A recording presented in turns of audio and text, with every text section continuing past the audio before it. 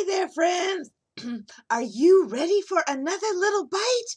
I brought another little friend today, a new one.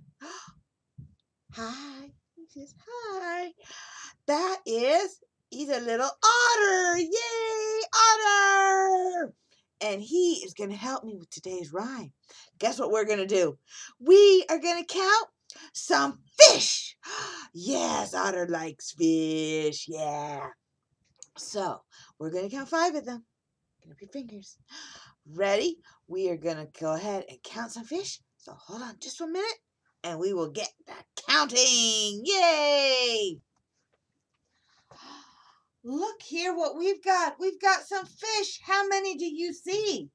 1, 2, 3, 4, 5. 5 little fish. I wonder what's going to happen to them. 5 little fish swimming by the shore. One got caught. And then there were 4. 4 little fish swimming in the sea. One got caught. And then there were 3. 3 little fish swimming in the blue. One got caught. I was going to take that one. And then there were 2. That's right. 2 little fish swimming in the sun. One got caught. And then there was, how many fish? 1, that's right. 1 little fish swimming on his own.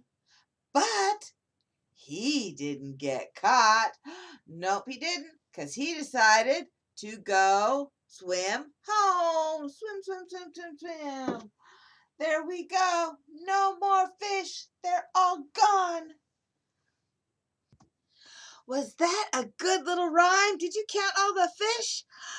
I wonder what the otter did with them. Otters like to eat things like fish, but maybe he took them home so that they could play games. Yay, otter! All right, well, thank you so much, and we will see you again next week with another little bite. We're gonna have otter kisses. Mwah! And otter hugs. Big hug. Oh, yeah. That was so good.